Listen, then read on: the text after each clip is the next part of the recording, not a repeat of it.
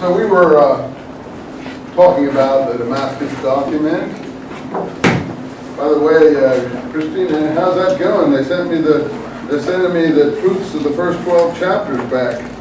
They're breathing down my neck. How those 3 or 4 weeks that we're working on now?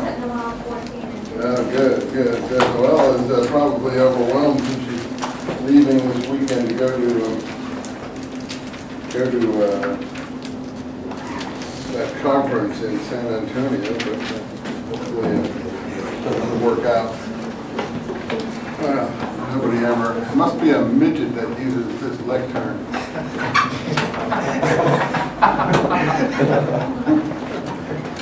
It is funny, I tell you. It's really funny. And every time I do it, that's why I hate these lecterns. Okay. Any problems at the moment? We can just keep going. Everything okay? So let's carry on. We're at some really crucial material in the Damascus Document. And as you can see, this document is like, one of the people who first saw this document were overwhelmed in amazement by it. Remember I told you the story of it? It was first found in Cairo. The British had gotten control of this area after they, basically bought the Suez Canal from the French, who had dug it in the 1860s. And then the British somehow got control of the whole country. I don't remember what the actual historical process is, but in the 1880s they had control of Egypt.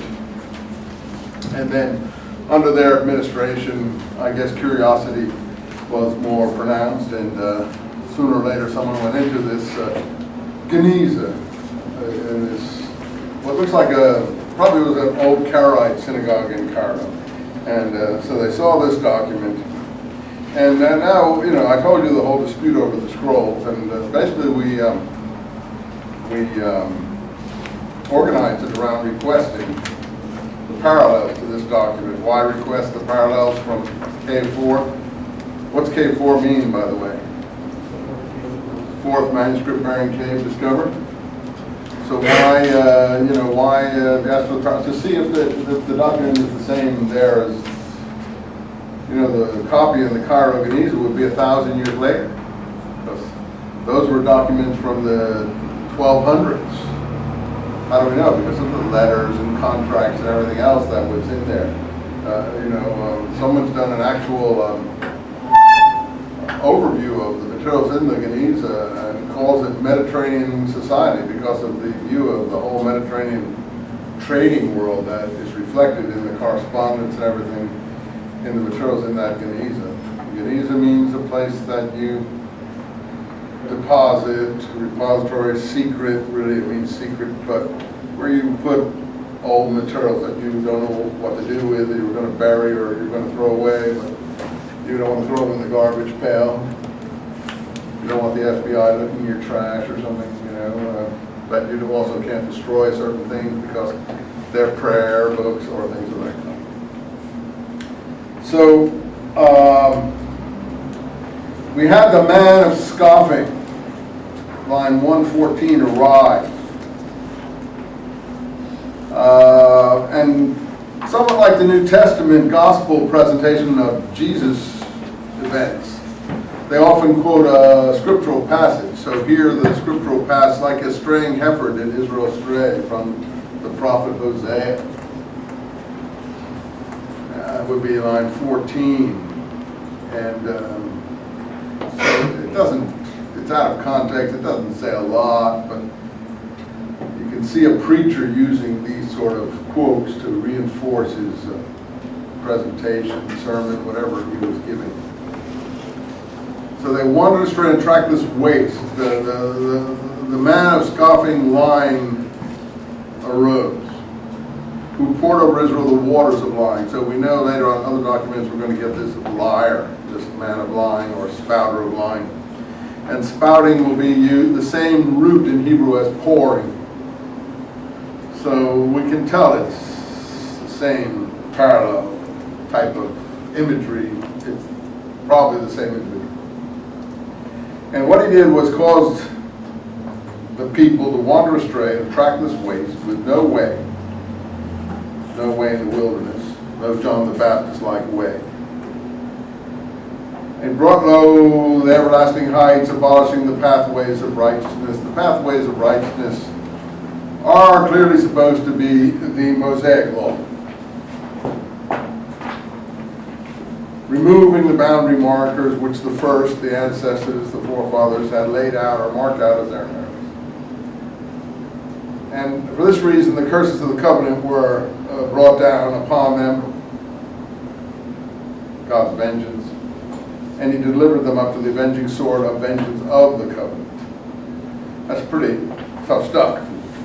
These are not very peaceful-minded people, even in illusions of that kind, right? These are like, these people are, you know, this is almost Bin Laden stuff. And the people who are doing this are the seekers after smooth things, the people who look for loopholes, choose the fair neck, meaning probably, as I say in my parentheses, the easiest way. And normally, because we have that expression in other documents that we'll see, particularly the Nahum commentary on the prophet Nahum, we think that that relates to the Pharisees. But in my work, Maccabees, Zadokites, Christians, and Qumran, that you also have in this book here, I say that it can also be Pauline Christians. To know that, you have to understand something about the history of Christianity, and I've given you a bit of it, but suffice it to say that there, as if you study it carefully, most religious people don't, but if you're an academic, you try to. There are two parties, one observing the law of Moses in the early church, one not. So it's the same situation, really. And the party that's not observing the law of Moses is the party we're familiar with, the party that won out in the struggle for Christian history, the Paul party. You say, well, I thought all this is Jesus. Well, we don't know about Jesus, and the point I try to make in my work on that subject is we have to find Jesus somewhere in this argument between James and Paul. You know, he's somewhere in the middle of this. And you have to find out, because James is the law party. But it looks like from the early documents, and even Acts is forced to agree in the end on that point, that James is in control in Jerusalem. And Paul in Galatians, in chapter 2, if you want to convince yourself of this, admits that the representative of James are the powerful people in the church. And that what they are demanding or saying, and Paul doesn't agree with them, that goes. And even Peter has to hove to a James line. And that's all in Galatians chapter 2. If you want to convince yourself of that, you can read it. If you don't need to convince yourself of it, if you believe me, then you can depend on what I say is there. I didn't know any of that material was there until I was around 35, 40 years old, and I came here and started teaching these courses. No one had ever taught me, and even any college course or graduate course that I ever took about such things. So don't feel bad. You know, I just learned about it through my teaching in these kinds of courses. When I read that in Galatians, I tell you, I couldn't believe what I was reading. It's so, anybody, person of faith, not faith, believer, not a believer, insider, outsider, it's just a mind-blowing presentation of the situation in the early church. How many have read that? It is pretty incredible material. And it's obviously historical. It's extremely original, and very few people could have dreamed such a conflict up. And Paul gets so angry that he calls Peter and Barnabas hypocrites. He uses the actual word hypocrisy. And they would no longer walk with him.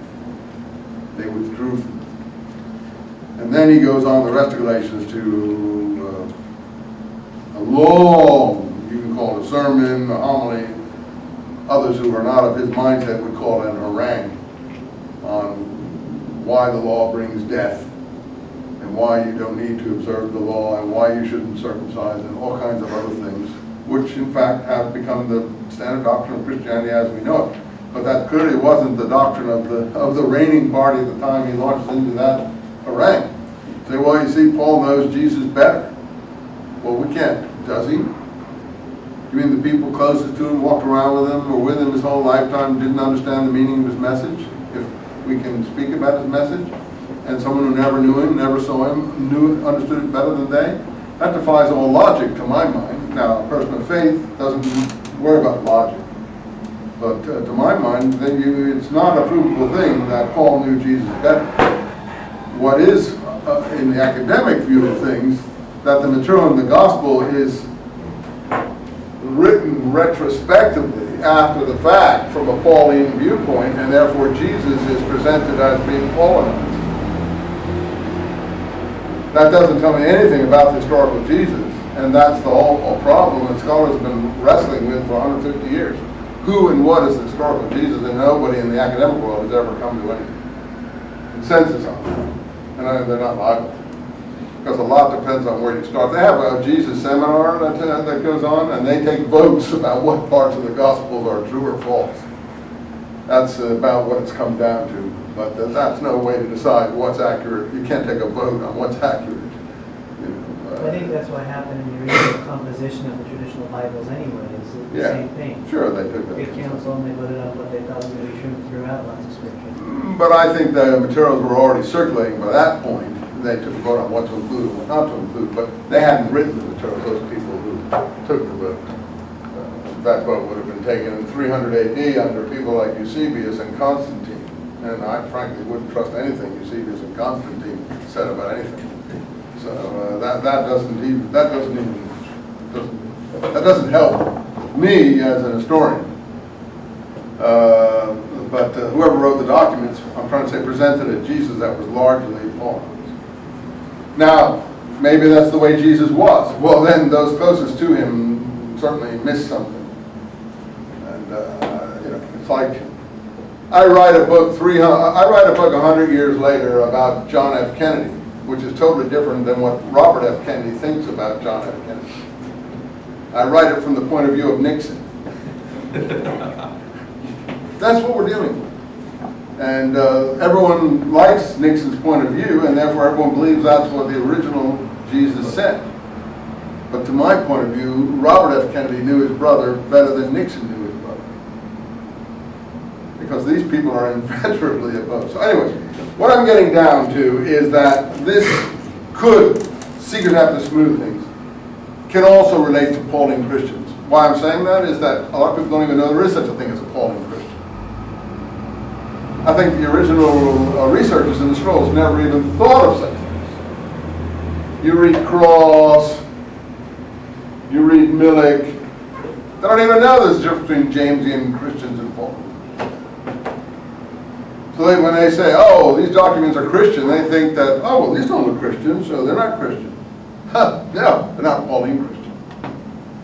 But they don't even get that far in their criticism of that.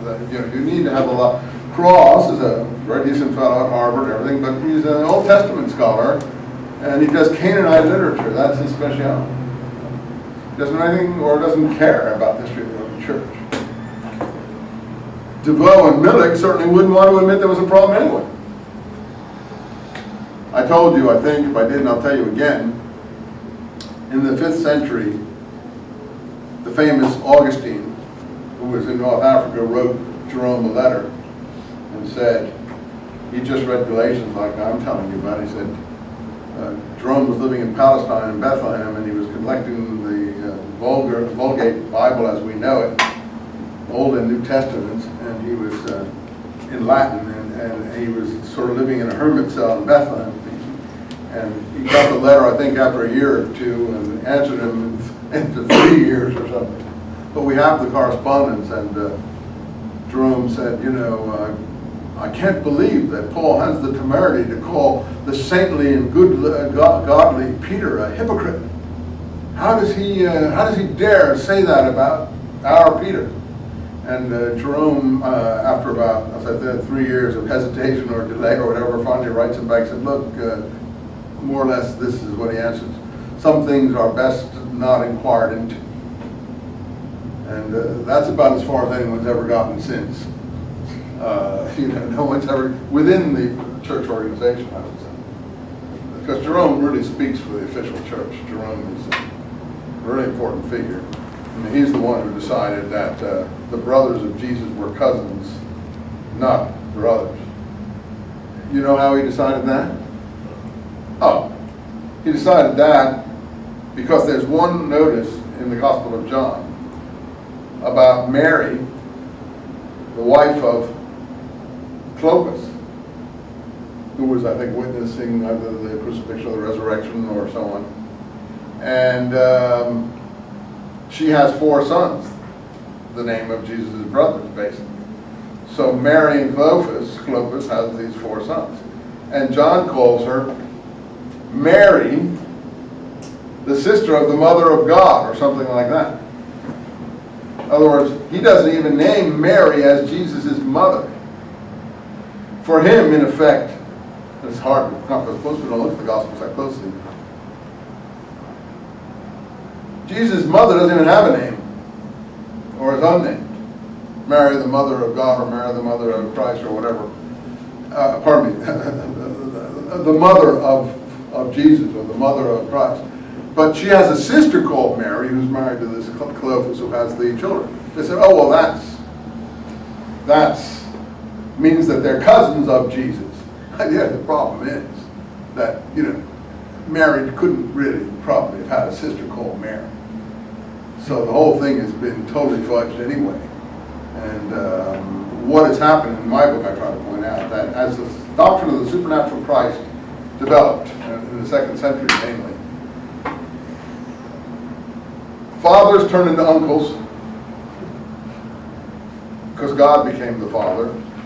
And this Clopas turns out to be an uncle of Jesus. Fathers turn into uncles. Brothers turn into cousins. Mothers turn into their own sisters.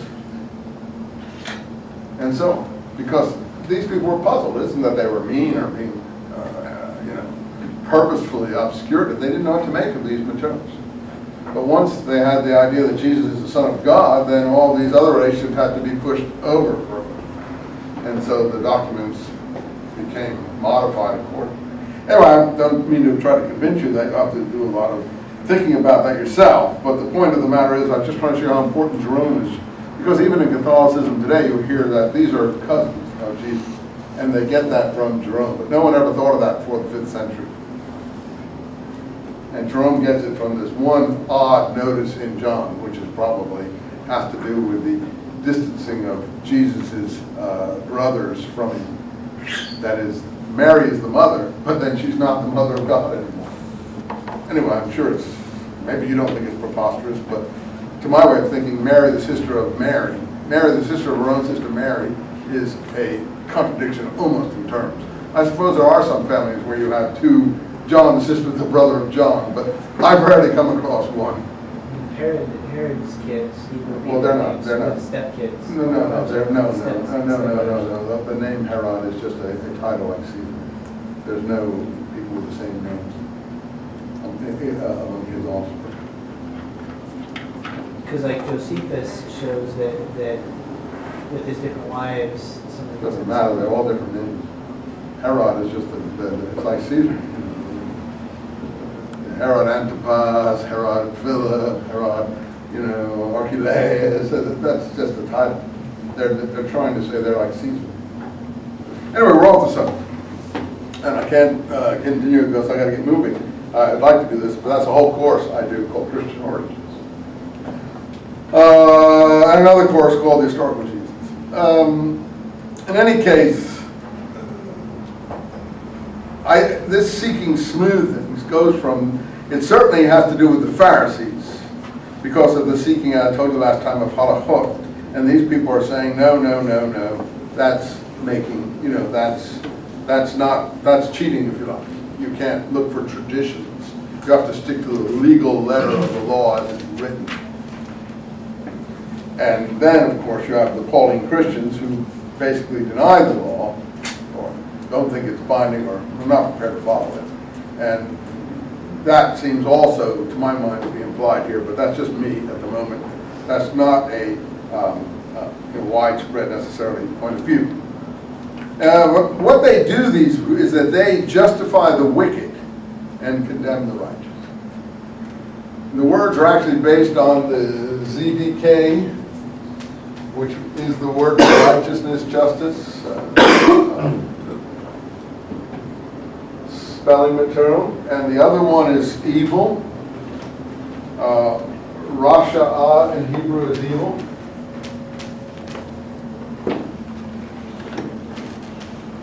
Well, I put an A in here. This is a letter in Hebrew, and in Arabic, and in Greek. It's a rough breathing letter. These Semitic languages think that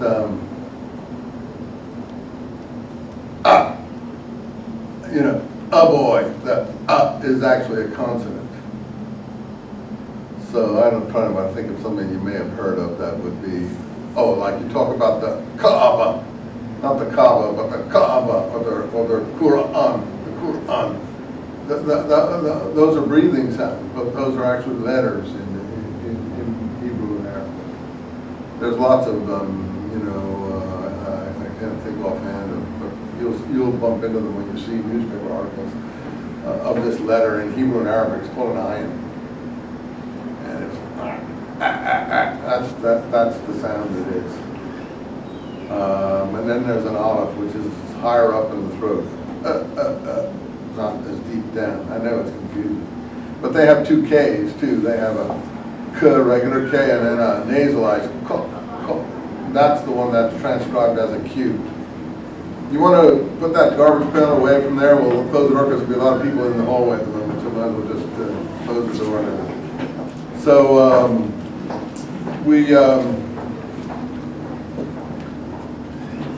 so these letters have, in Hebrew, for instance, you have a TZ and a Z, a Z and a Z, and that sometimes. So this is really a TZ. And like Nazarite is really a Z. But Notzrim, Christian, is a TZ. And I think Nazareth is a TZ. So sometimes these things get confusing. I think that sometimes they're mixing up some of these letters in transcription into Greek. Anyway, we'll go on because in Greek they don't have all that. So Zadok, which is a TZ, which is a Z, would be an S in Greek. It isn't an S, and that's not. So you get Saduk in the Greek, or Sadducees. So you're not getting the precision in the Greek transcription. You follow me? As it goes into a different language, all these subtleties are lost. And said he shall be called a Nazarite, and means he goes to live in Nazareth, but the two words are different in Hebrew. I think there's some confusion probably going on. I think that the Dead Sea Scroll community is really a community of Nazarites. And a Nazarite is someone who's a dedicated person, and you may know from Scripture or elsewhere, that a Nazarite is someone who dedicates himself and takes a Nazarite oath. And I think that's what early Christians were doing in Palestine. Samson is, for instance, presented as a Nazarite, even though he's kind of a joke on a Nazarite because he's not controlled at all. He's totally uncontrolled, and he does everything that a Nazarite wouldn't do. Loses control of himself. So someone who wrote the Samson story is actually sort of making fun of Nazarites. But anyway, all this is has to do with literary criticism. Let's go on. They justify the wicked. Justify in the actual Hebrew, and I have it, and you can look at it, line 19 in the Hebrew, you can look at it, is based on the same ZDK root.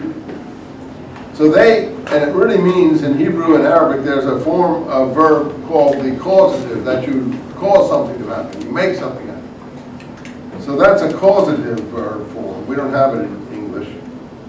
And these languages are built up quite rationally. Anyway, it means to make someone righteous. Justify, we say in English, is to make someone righteous. For instance, at one point in Genesis, it says Abraham's faith was counted for him as righteousness. When Paul translates that in his letters, he says Abraham was justified by his faith.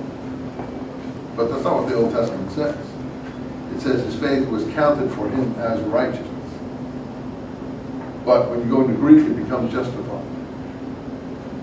So, and then you get the whole argument in Christianity, justification by faith, justification by works, stuff like that. So, these are very subtle differences. So here's one here. He justified the wicked, which is Rasha in Hebrew. But condemn is also based on the word Rasha. Make evil. Consider someone evil. Condemn them. That's how the language is. Very primitive in a way. Hebrew doesn't have a lot of vocabulary. It's very small vocabulary. Maybe has a sixth of the vocabulary of English or something. And Arabic, which has a very vast vocabulary. It turns out oral languages have a vast vocabulary. But languages that have been reduced to writing early on actually become more constricted. Not as much creativity in the vocabulary. So actually it turns out Hebrew is not a primitive language. It's actually probably highly developed, and that it was written early on, and then it became much more narrow. Instead of that, oh, well, that's because it's primitive. No, the opposite. Arabic's the primitive language because it was reduced to writing a long time after it was spoken. So it's got a vaster vocabulary. English has got a vast vocabulary because it came through many different languages. Anyway, so here is the wrong way. These people make the wicked righteous. What does the New Testament have Jesus say? I say have Jesus say because I'm not yet, until you can convince me that Jesus actually said these things, I'll say that he's pictured as saying these things. Because if I see the same thing in Paul, and I don't see it in someone like James or someone, then I'm not sure Jesus said it. So has Jesus say, one lost sinner is worth 99 righteous ones? There's a famous parable about that in the Gospel. Well, that's justifying the sinner or the wicked, and condemning, if you like, the righteous. So I don't think that, well, certainly the Dead Sea Scrolls are totally against that position. Now, we like that position. It appeals to us. We like thinking, oh, I'm just a sinner, and we got the Salvation Army people out there beating the drum down in where the drunks are and all the poor people are, saving the souls of sinners because of those kinds of passages in the gospel presentation of Jesus. But often they forget the righteous. And as you see, often the righteous are looked askance on in some of the parables and those. And particularly that one lost sinner is worth 99 righteous ones. Well, the scrolls would be 99 righteous ones. That's what they think of themselves as, righteous. Maybe in your mind they are worth 99 righteous ones. I mean, frankly, I don't think, Tupac Shakur or whatever his name is worth 99 righteous ones. It's not my cup of tea to think that way. I don't think Chuck Colson is worth 99 righteous ones. 99 righteous ones is powerful stuff. If you're really a righteous one, it means you've been living your whole life in righteousness. I think that's also in Galatians. Paul says at one point, when he's arguing with Peter and Barnabas about the people from James, he says something like, we are all Gentile sinners. So basically, with that, saving a sinner is saving a Gentile. You say, well, see how nasty the Jews are? They all thought Gentiles were sinners. And then Paul has this whole doctrine of born in sin, from Adam and Eve. And the whole story, and then he tells that in Romans, and he gets to that, and now we have this whole thing that everyone's born in sin. No, that's not the Old Testament approach. You're not born in sin if you're born under the covenant. You're only born in sin if you're not in the covenant. You're born out of the covenant. So he's directly aiming that at people outside of the covenant. We are all Gentile sinners. No, you're not all Gentile sinners if you come into the covenant. The covenant of Moses. Now, I don't believe these things are operative. This is the way they're using the language. You see what I'm trying to say? This is what they're talking about. So really, that one sinner is worth 99 righteous one is in favor of the, what we call the Gentile mission, as opposed to the Palestinian pseudo-righteous people, scroll people. So we're beginning to see things here that are against that approach. That's what I'm trying to point out. Now, you are not called upon to believe anything. You don't have, we're doing an academic exercise here. So here, you say, well, I believe in the doctrine as it's taught to me. Fine, believe. That's nothing wrong with that. What we're trying to say is, what do these people believe, not what you believe. You don't have to agree with, this is not the word of God here necessarily, any more than anything else may or may not. What we're trying to say is, what's their position? Who are they arguing with? What's their stance? What's the context of these documents? Isn't that what we're trying to do in this class? That's what I'm trying to do. So, I'm trying to begin to point out that there are little hints as we go that begin to make you think that we're in that context. Now, the funny thing is that these bad people, these seekers after smooth things, the thing they do wrong is, they have it wrong. They justify, if you want to say, the sinner, and they condemn the righteous one. But later on, if you move over here to column 4, you'll find when they start talking about the sons of Zadok, the elect of Israel, called by name in line 3 and 4 of column 4. And behold, this is the exact exposition of their names, according to their generation, the errors of their standing, the number of their suffering or trials, the years of their existence, and the precise exposition of their works. Again, works righteousness. This is a bit, the text is a bit, corrupted here, but one assumes that it's saying they are the first men of holiness, for whom or through whom God made atonement. God makes atonement through them, just like he does in Christianity through Jesus Christ. These sons of Zadok are like Jesus Christ. And what do? They justify the righteous and condemn the wicked. That's the proper way. You see, so this whole sermon or whatever is being set up and hinged on this double entendre, if you like. Justifying the righteous and condemning the wicked, or justifying the wicked and condemning the righteous. The sons of Zadok have it right. They're the ones, and in Christianity too, as we know, you start to look at the parallels, you can start really picking them up. Christianity too, don't forget, Peter takes part in the last judgment. He has the keys to the kingdom. Peter tells you whether to go to the right or the left, etc., or you go to heaven or hell or whatever. Well, that's what the sons of Zadok are, to some extent, doing. Jesus justifies you. These people justify the righteous. But if they condemn the wicked, then they're part of the last judgment or something. And I think they are conceived in that way here. The Habakkuk commentary will portray them as, again, somewhat part of the last judgment. But we're getting this stuff. The reason I had you read the Maccabean material doesn't sound anything like the Maccabean period. So if you're going to start putting this material in the 2nd century BC, you're really stretching what we've been looking at previously. Daniel and things like that are in the 2nd century BC, but this looks like it's much more highly developed than that. You follow what I'm trying to say? Okay. So let's go back to column 1. They justify the wicked, condemn the righteous. These who did this?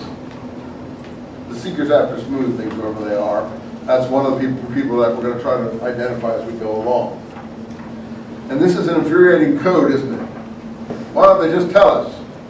The enemies of the Maccabees, or the Herodians, or the Romans, or the Pharisees, or the Pauline Christians, or the James group, or someone. Why don't they tell us the truth? Why do they insist on using these infuriating circumlocutions, right? It is infuriating, but I think if we keep our eye on the ball, like Mr. Kerry said, don't take your eye off the ball, we should get where we're going, if we're lucky. We don't have any preconceptions, that will help too. So, these people transgress the covenant. If you read the letter of James, you'll see at a very important point. He says, chapter 2, I think it's 4, 5, 6, and 7, he says,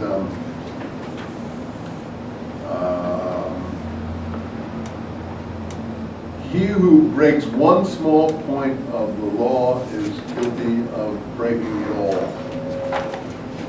And he also is big on the royal law according to the scripture, which is love your neighbor as yourself.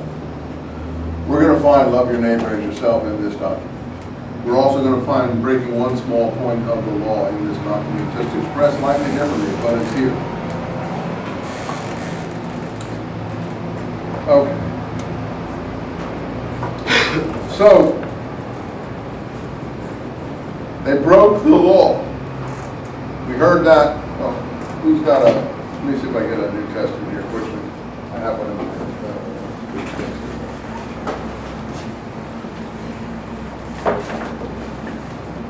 look at if I can find it fast.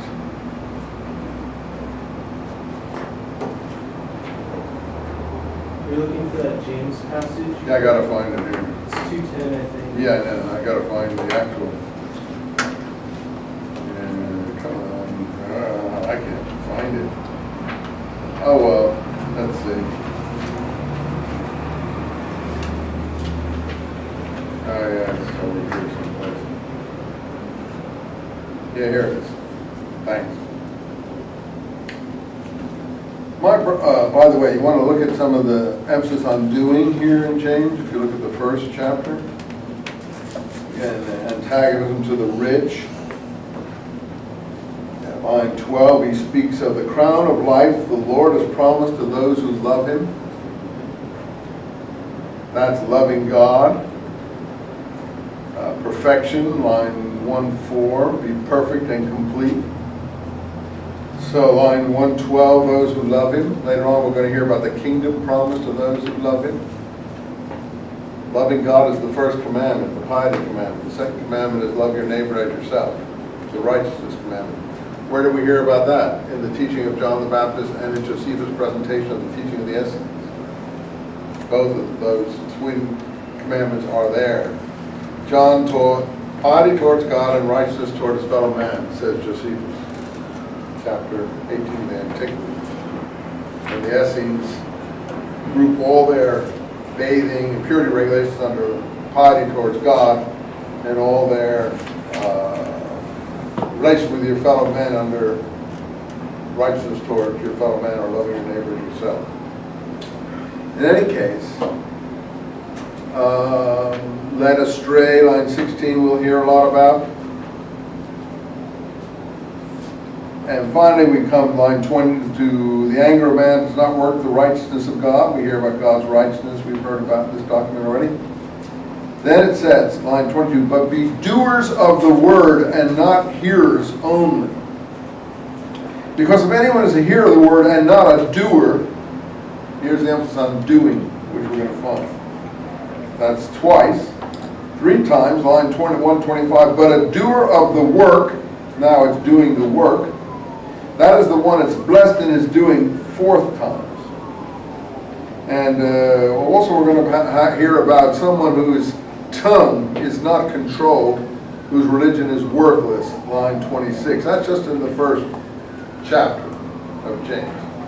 Now in the second chapter we hear about the poor man, in Hebrew the Ebionite. That's in line 3. I'm just getting up to the righteousness commandment, showing you what's leading up to it. Chapter line 5, my beloved brothers, hear this. Did not God choose the poor? In Hebrew that would be Ebionim, the Ebionites. That's in early Christianity the name for the James group of early Christians. They're called Ebionites in early Christian history. And we're going to hear that the scrolls call themselves Ebionim poor. That's a word in Hebrew we haven't heard much of. Certainly we aren't hearing this in the Maccabean period. Ebion singular, ebionim plural. In any case, they're rich in faith and heirs to the kingdom which he promised to those who love him. Again, the piety commandment of loving God. So don't despise the poor man and the rich. Don't they oppress you? Don't they drag you before the judgment seat? That's the rich who are bad people here, not the Jews versus Romans here. Are not they the blasphemers, blaspheming the good name by which you were called? If you truly keep, here's the keeping idea that we'll get in the scrolls. Keeping is the definition of the sons of Zadok. Keeping the covenant is the definition of the sons of Zadok in the community rule. According to the scripture, you shall love your neighbor as yourself. We'll see that in several places in the scroll. If you have partiality, particularly in the Damascus Document, but if you have partiality, then you're doing well. But if you have partiality, you show partiality towards a person, then you can well be found guilty of being of transgressing the law. If I don't like this translation, then you do well if you love your neighbor. Again, doing. But if you respect persons, then you are working sin, and you are convicted by the law as breakers. So there's the breaker is the opposite of the keeper. For whoever keeps the whole law but stumbles on one small point, he becomes guilty of it all, or breaking it all. And so on and so forth, and so on and so forth. Then it goes on about Abraham and attacking some people who say in line 217, even so, if someone says he has faith and I have works, I say, show me your faith from your works. So also, faith without works is dead and profits not. Here's where the faith works argument, that's why I say you must use the word works where you see the word in the Dead Sea Scrolls. You can't sort of avoid it and say, you want me to start reading this? He who has acts, and or he who has deeds. You see what I mean? You can't do that. If it's works, it's works. Show me your faith apart from your works, and I will show you my faith from my works. You believe God is one, so do you do well. The demons also believe and tremble. Oh, you foolish man, or empty-headed man, line 20. Again, don't you know that faith without works is dead? It's mine and most others. This is an attack on the Pauline doctrine of salvation by faith alone. It's works working with faith. Was not our father Abraham declared righteous by works? And there's that justified by works. Let me see how it's put in the Greek. Was justified by works is the Greek. Having offered Isaac on the altar, that's a work, you see. That's not a faith, that's an act of works. You see that faith was working with works, and faith was made complete by the works. And Abraham believed in God, and so Scripture was fulfilled. And this was counted for him as righteousness. That's what Paul talks about. And therefore he was called a friend of God. You see then that a man is declared just by works and not by faith alone. And again he says, just as the body apart from it is dead, so faith apart from works is also dead. So Abraham is called a friend of God.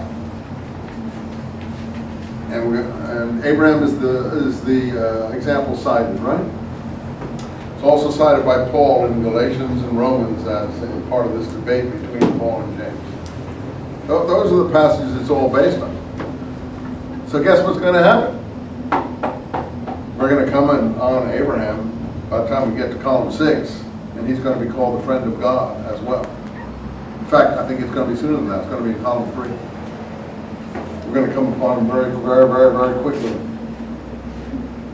And we're going to see similar concepts being played with here. Not familiar vocabulary, but similar concepts. Now, if you're not aware of these splits in early Christianity, which is, again, I break with Jewish colleagues who are not familiar with these things, so if they don't know these things, how are they going to evaluate if they're here or not? And if we have Christian scholars who are not prepared to acknowledge such things exist, how are they going to, see through to these things? And who else is doing Dead Sea Scrolls studies in most of the books that you read? But usually believing Jews or believing Christians of one kind or another. And I don't think they can do good Dead Sea Scrolls studies unless they set their belief aside and try to look and see what's scholarship first. Now, most people in divinity schools are not able to do that. Now, some people may be able to do that. And they say they're able to do it, but I've not met many who do. I may be wrong. Let's go on. So, they broke the law and transgressed the covenant. I find that in the letter of James. But they also banded together against the soul of the righteous one. Now, people like Vermesh put in their translation, the righteous, meaning many, because they don't want to admit that it's one righteous one. Now, it can be many. Just like the people who say in the letter of James, the rich condemn the righteous, and then they'll translate it. I'll read it to you. I've done it before, but I'll do it again quickly for you.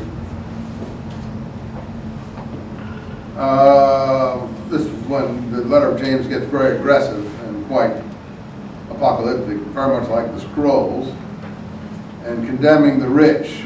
Come, rich, chapter 5, weep, howl over your miseries. That the Damascus Document is against the rich too. Your riches are all rotted, your clothes are moth-eaten, your gold and silver has been eaten away, your rust is a witness against you. You shall eat your flesh like fire. You have heaped up treasure in the last days. Last days will be in the Qumran Pesher commentaries. Look, the wages of the workers who harvested your fields cry out, which you have held back, and the cries have reached the ears of the Lord God of hosts. We're going to hear about the Lord God of hosts in the scrolls. You lived pleasure, you nourished your hearts. You condemned and killed the just, or the righteous. Now some will say, the righteous won. And others will say, the righteous or the just, they offered you no resistance, depending on what translation you have. Yes, but the Greek does not say they. It says he. So we're talking about condemning the righteous one, just like we just got in the letter of James earlier. That earlier chapters of the letter of James. He did not resist you. Therefore, brothers, be patient of the coming of the Lord. See, the farmer waits on early rain and late rain, and be patient. Make your heart strong, for the coming of the Lord is approaching. You see, when the Lord is coming, the judge is at the door. He stands ready. In any case, the implication is there's going to be some vengeance taken for the condemnation of the just one. This is singular here, but the translation by people who don't want to admit that this is talking about someone like Jesus here just makes it general, the righteous plural, but that's not what it says. It says, he offered you no resistance. So it's singular. How many have they offered you no resistance in their translations? Well, if you have, don't look now. Which line is it? 5:6. James 5:6. A lot of translations have, yeah, well that's wrong. It's in the Greek, it's he.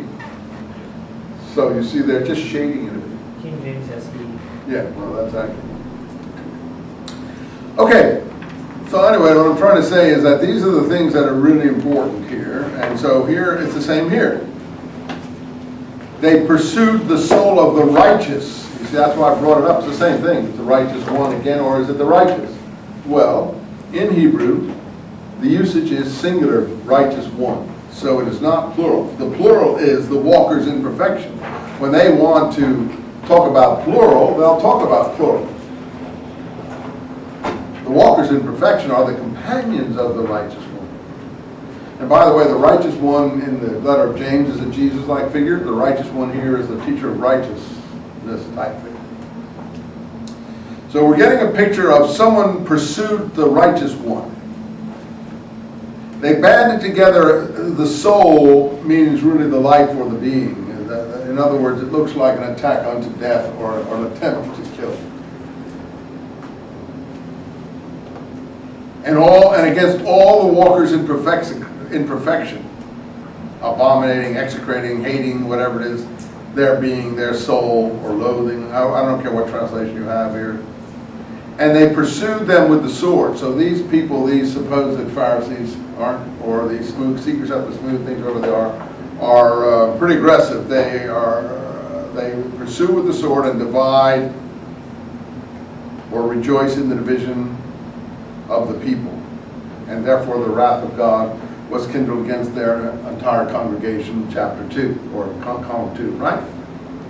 Now, congregation, you have to understand, is a word in Hebrew that means assembly, and in Greek, assembly means church. So, congregation can mean their church. I know it's a stretch in English because the church doesn't sound like congregation. But in Greek, assembly is ecclesia, and in English, ecclesia is church. So that's where we get church from. Depends what language you're using. So I'm not saying this means church. I'm just saying when we see the word congregation, don't think it's such an alien thing.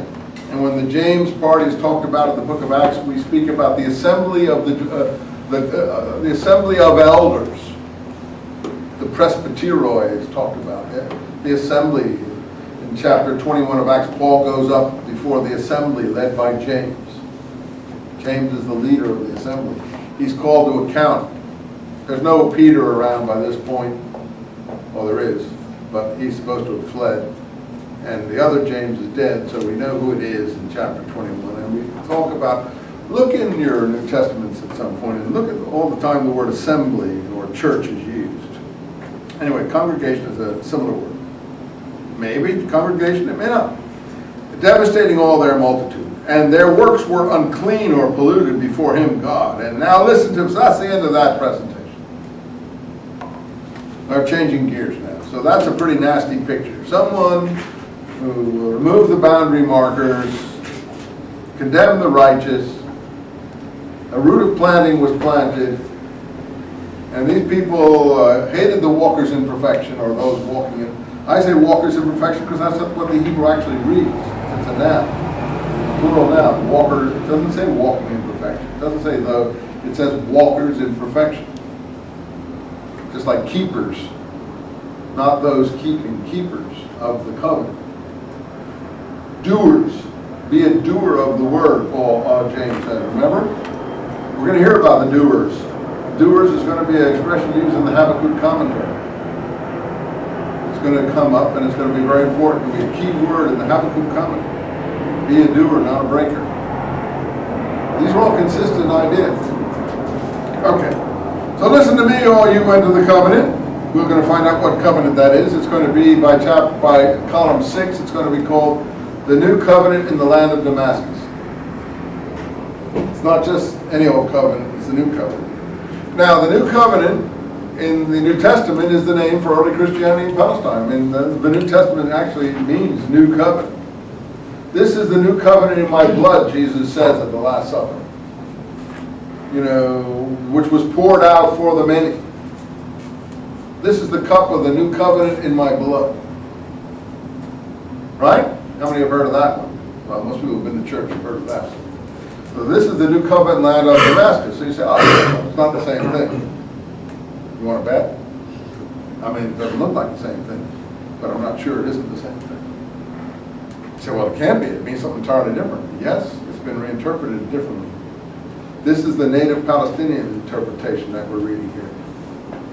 Now, what it became later overseas is maybe totally not connected to it. It may be connected to it. In my forthcoming work that Christine is helping me make presentable to the publishers and readable, I have a way of showing that the two are integrally related.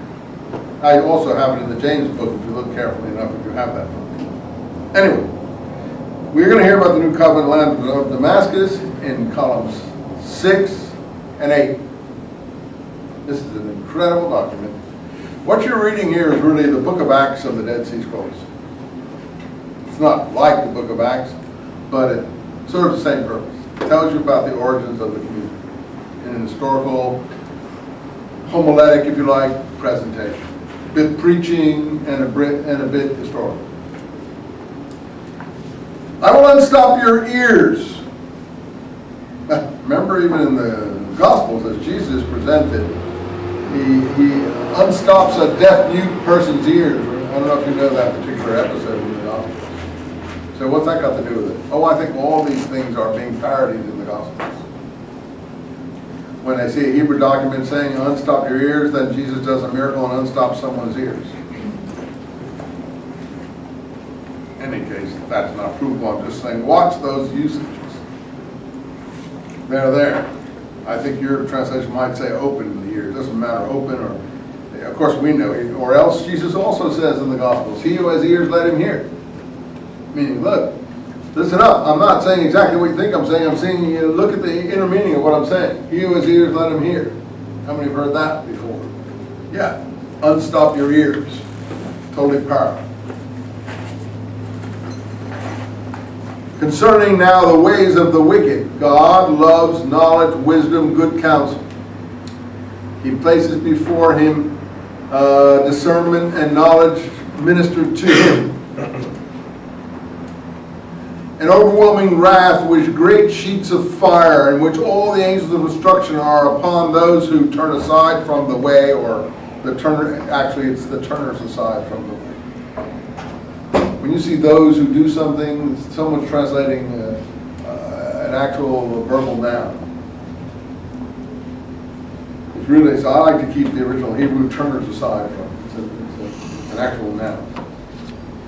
So now these people are not full of brotherly love for their enemies, are they? There's no inclination here to love your enemy, is there? No, these people hate their enemies. They love the righteous, they hate the wicked. And that's their mindset. And I'm afraid, to my mind, that's a Palestinian mindset. When you get into things like loving your enemies, you're almost into a Socratic Neoplatonic world. A Mediterranean Hellenistic world, where sophistication has given way to vengeance, and people have learned to, reinterpret things in a different way. But whether a person walked around the countryside of Palestine saying those things would be something we'd have to argue about. We can't do it in this class. But this, whatever you think about the new doctrine may or may not be, this is very Middle Eastern.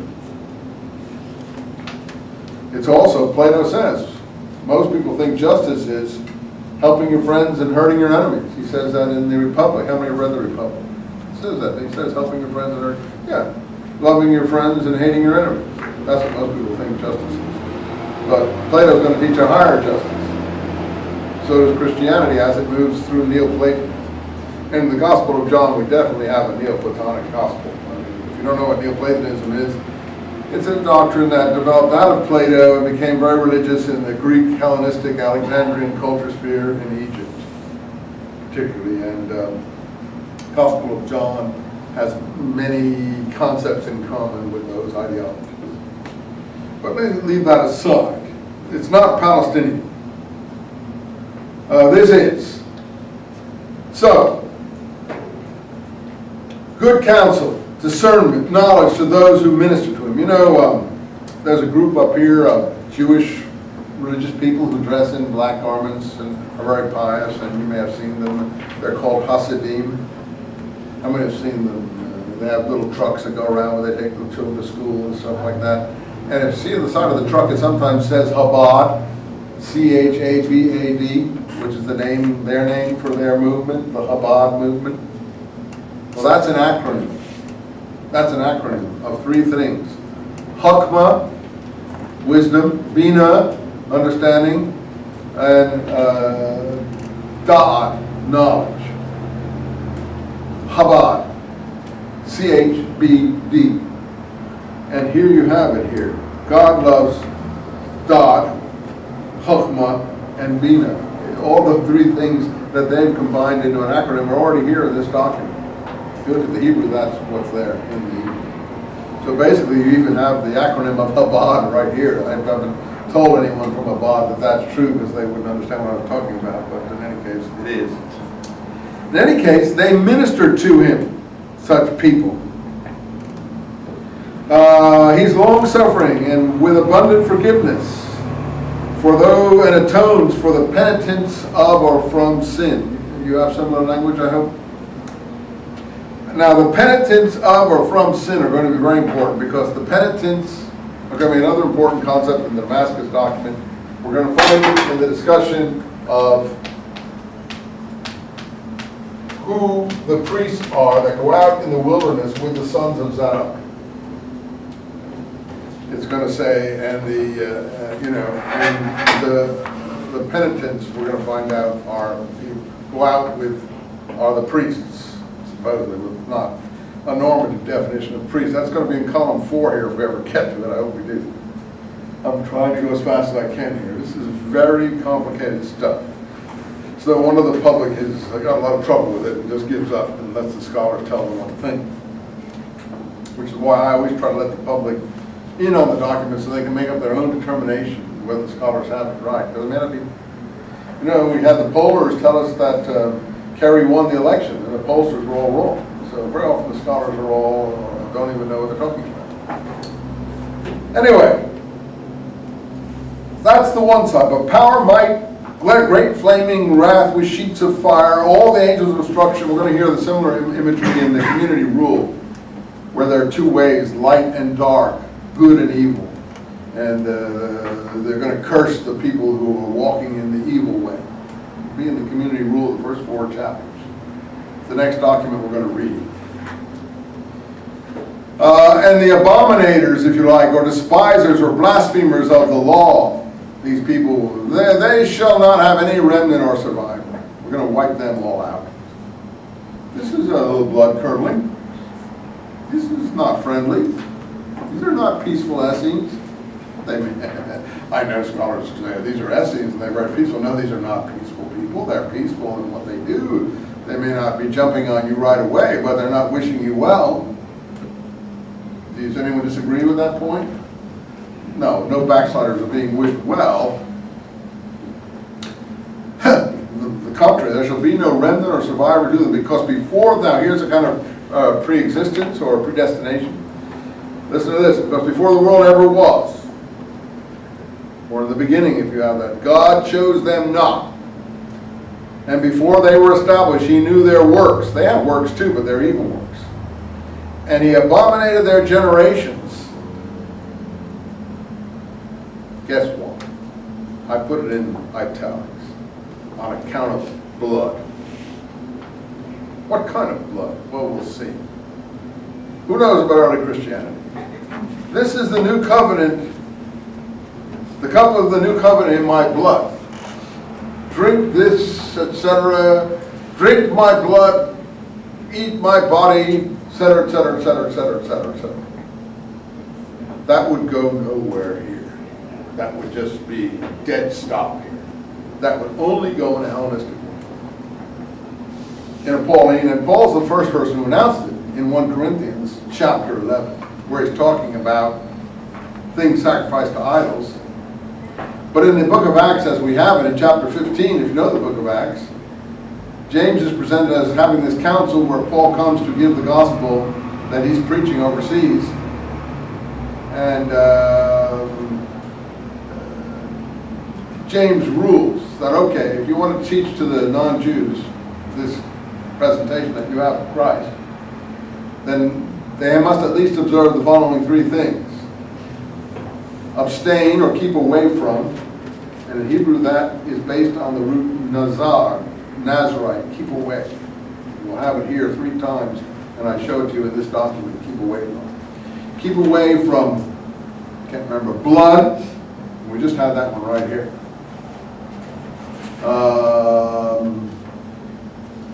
Blood, fornication, and things sacrificed to idols, and strangled things. Strangled things is going to be carrion. We'll find out in other documents. Things that died from animals, strangling them in the throat.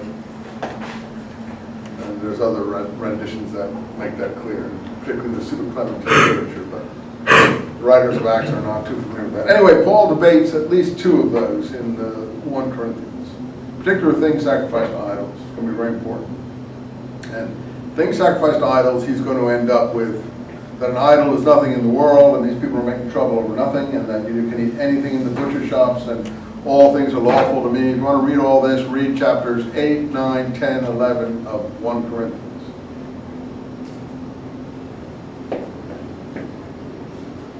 Anyway, keep away from blood is part of James' instructions to overseas community. Now, this group has a horror of blood. They say that he abominated all their generation on account of blood, meaning the consumption of blood, obviously, or even the shedding of blood, both could be. Later, we're going to hear sleeping with women in the blood of their period is forbidden. Could be fornicating in blood. Now, we think of these things nowadays as stupid. But you see, also nowadays, we're beginning to realize that blood is a frightening thing. And since the AIDS epidemic and things like that, you go to the dentist and people put on rubber gloves when they even touch your teeth. People have a horror, a fear of blood. You say, well, menstrual blood, why would that bother anyone? Well, since the coming of AIDS, even that could be kind of frightening maybe to some people. Who knows? I don't know if there's AIDS in that sort of effusion. I don't know anything about it. I mean, I'm not a doctor. But I think that these things in ancient times, before all this, in the Hebrews, they knew these things were dangerous, but didn't know why or how, so they put taboos on a lot of things. And that's why I think they knew that they knew there were people who were getting involved in this kind of thing, then came down with illnesses and stuff. So they just made general laws. You know, don't consume, as Noah says, pour the blood out. Don't consume things with blood. Now they're saying that we started the AIDS epidemic from eating monkeys in equatorial Africa. I don't know. But don't eat blood. Don't sleep with women in their periods. People in the period should be set aside, you know, from the camp till the blood ceases and so on. Ritual immersion after these things. Don't mix et cetera, et cetera. Don't boil a kid in its mother's milk. All kinds of regulations developed. Some reasonable, some maybe not so reasonable. Then they were very sophisticated in the way they categorized things. For instance, they said the rabbis and I think it's in the book of Leviticus, only, it may not be there, but I think it is, unless it's just in the Talmud, only eat fish, swimming things, with fins and scales. That's very sophisticated classification. Anyone in biology will know that. Meaning, you know, it had to be a fresh swimming fish. It couldn't be a bottom feeder, like flounders or eels. And we know that in the Nile, Valarsi and a lot of those diseases came from those bottom-feeding creatures of that kind. It can't be mollusks and stuff like that. And we know that you get hepatitis and everything from those things if they're not preserved well and so on. So they tried to express this thing the way they could. So they put blanket taboos on this sort of thing. There was some insight to that. Now, okay, by this time, they're just as part of the law of Moses. But, you know, you just can't have someone like Paul come along and say, okay, drink the blood, it's fine. Or eat anything in the butcher shop, that's it. Don't make problems over food, you know, and so on and so forth. You know, or Jesus saying, don't wash your hands before you eat. In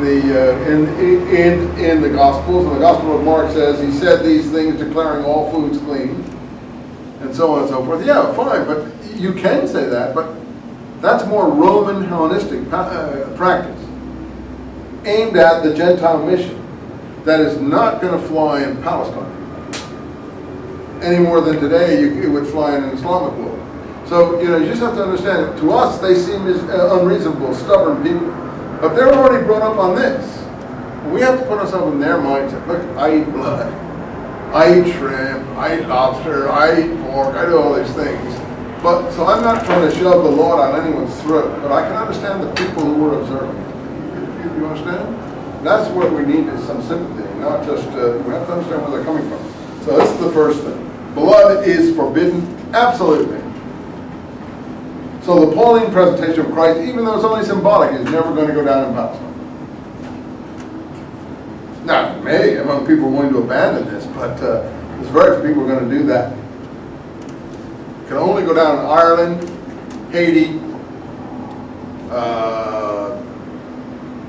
maybe down in South Sea Islands or some other place where people are not thinking about these things. And that's where it was successful. It went everywhere. You say, well, how come the Jews are so stubborn? Well, it couldn't go there because they couldn't deal with it. They would have to abandon their whole heritage to deal with it. Right or wrong. I'm not saying that Paul isn't right or who's right or wrong. I'm just saying that's what we have here. So this is, I think, an anti-Pauline group. Now, it may not be that Paul is their opponent, but they certainly wouldn't support it. We're talking about the new covenant, which is not going to be in the blood of Christ. It's going to be in the land of Damascus. So in any case, on account of blood, and he hid his face until they were consumed, for he knew the years of their standing, the numbers of their precise determination. We're talking about all these evil people. And in all of these generations, he raised up himself men called by name, so a remnant might remain. Ezekiel talks about the remnant. And fill the face with their seed.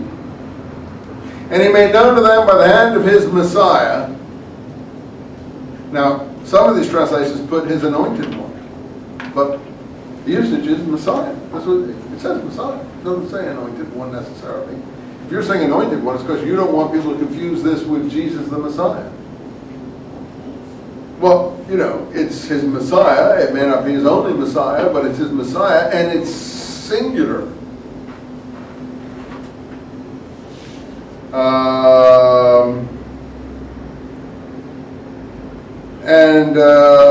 Let's see. By the hand of his Messiah. I got a problem here with this text. Let me see what it actually is written in Hebrew here. What's that? 2:12. 2:12. Biyad Moshichu, Ruach, and then it speaks about his Holy Spirit, and it's not clear what's missing in the text. There's something missing, and it's not doing very well at the text. His Messiah, his Holy Spirit are put in conjunction with each other. But those are things we know about in Christianity. Again, Holy Spirit we know about, right? Don't put Spirit of Holiness because it's Holy Spirit. There's no difference. And if you put Spirit of Holiness, you're trying to get people away from making an association. You put Anointed One and then Spirit of Holiness, well, you're in another universe. But if you go back to our vocabulary, put Messiah and Holy Spirit, then we know what he's talking about. And he or it is truth. Now, Vermesh leaves all this out. Why does it leave all this out? Because it's inconvenient to him. But it's there. And it's singular. And that's inconvenient to him too, because he's already put it anointed ones plural, I think, hasn't he? As I don't have Vermesh in front of me. What's he got there? Anointed ones plural? Yeah. Yeah. Well, yeah. Then how does that? No wonder he leaves out the next line. And he or it is truth. It doesn't say they are truth. And in the explanation of his, and it says his, not theirs, name, their names are to be found. He leaves all that out. He just puts dot, dot, dot. I'm not even sure he put dot, dot, dot. Does he put dot, dot, dot there? He proclaimed the truth to them. He proclaimed the truth to them? Well, that's a new translation, which he didn't used to have, but in the older translation he had it, just put dot, dot, dot. In any case, he's been, I guess, responding to criticism. I have an older translation of his here. Let's see if I can get it here. Maybe proclaim the truth is part of what he had, but he left out the other part. The point I'm trying to make is you have to give the whole text. We may not understand the text, but you can't play loose with the text. Otherwise, you're not being fair to your readers. Let's see. This is column 2. Let's see. Okay, and he made known his Holy Spirit to them by the hand of his anointed ones. He proclaimed the truth to them. But those whom he hated, I see. He proclaimed the truth, and then in parentheses, to them. Right. So he's got that, but he's left out all this other stuff. Now let's go back here to what he's left out. And this is in the actual Hebrew. He made known to them by the hand of his Messiah, his Holy Spirit. Okay, so the Messiah is revealing the Holy Spirit. Okay, that's probably fine. Yes, but then, and he proclaimed the truth to them is not there. And it is truth, or he is truth. And then another point, the next line is not there in his thing. And in the explanation of his names, their names are to be found. So all that is left out because of the singular Messiah. That's how I see it. See, that sentence is totally left out, isn't it? This, and in the explanation of his name, singular, or its name, if you prefer, if it's Holy Spirit, I don't know which, I think it's his name, their names. He doesn't have them. In any case. And those whom he hated, he led astray. He just picks up those whom he hated, he led astray. I'm not trying to just single him out, but you have to put everything in here. I don't know what it means, but it is a singular Messiah that is being spoken of there. Past, present, future is not easy to say. Okay. And now, my sons, listen to me, and I shall uncover your eyes. Okay, we heard unstop your ears. Now we have uncover your eyes. He who has eyes, let him see. I think at one point in one of the Gospels, in these miracles Jesus does, he spits in someone's eyes. Lets him see. I don't react very positively to this spitting in people's eyes much. I don't think you particularly want someone to spit in your eye, but maybe it'll work. Anyway, I don't think, I think that's being written by people far away from the events in question. I don't blame anyone for that. I just think that our problem is we take what's literature as history, as I've said, and we're not willing to criticize because it's so sacred to everybody, and we're frightened to express a worry or concern that there may not be, that this may not be totally accurate. Okay, but we're not worried here, so we can continue with this. Uncover your eyes so you can see and understand the works of God. The works again. So you may choose what pleases him and reject that which he hates, in order that you can walk in perfection. The walkers in perfection. We have an idea of perfection, of walking in perfection. And we're going to hear that in other documents. So these ideas go from document to document, which is why I constantly say this is the literature of a movement. These ideas go from one document to the next, and they are consistent. So this is not like an assortment of any type of literature. This is the literature of one orientation. You know, Jesus says in the scripture, "Be perfect as your Father in heaven is perfect," according to the Sermon on the Mount. So you have a perfection idea there. Paul will talk in 2 Corinthians about doing these things in the perfection of holiness. We'll hear about the perfection of holiness in this document and in the community rule. Unless your righteousness exceeds the scribes and the Pharisees. In the same Sermon on the Mount, Jesus says, "You shall in no wise enter the kingdom of heaven." So we have a higher righteousness ideal, perfection ideal, and we have all these things here, plus the way ideal. Anyway, that you can walk in all his ways and not follow the thoughts of sinful imagination or fornicating eyes. Okay, that's the end of that. New thought. Now, many in the past have gone astray. That's a good, important word, going astray. We heard about it, going astray in the wilderness without a way. And now this is, the whole history of Israel is going to be presented to you. And mighty warriors stumbled in these things from ancient times until now.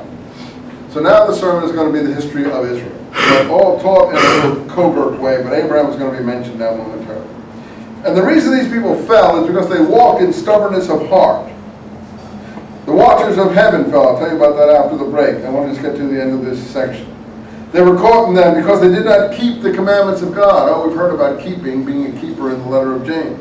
Keep the commandments of God. That's why they fell. And their sons, because these were the giants on the earth that's spoken of in the book of Genesis, whose height was like cedar trees, and their bodies were like mountains. They fell. And all flesh was dry on the land. After the giants on the earth in the book of Genesis, what happens? The sons of God have intercourse with the daughters of men, and then God wipes out what? All flesh on the earth, and that's what we're having here. And all flesh which was on dry land perished, and they were as if they had never been. And in their doing according to their own will, they did their own will. They didn't keep the commandments of their Maker. Therefore his wrath was kindled against them. And then we know in column 3 that we're talking about the flood, because we start speaking of the sons of Noah. So starting there in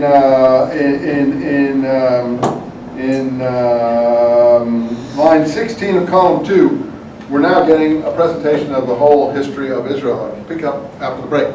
Okay? I'm hurrying because I just want to get this stuff done in a way that you guys can read it yourself.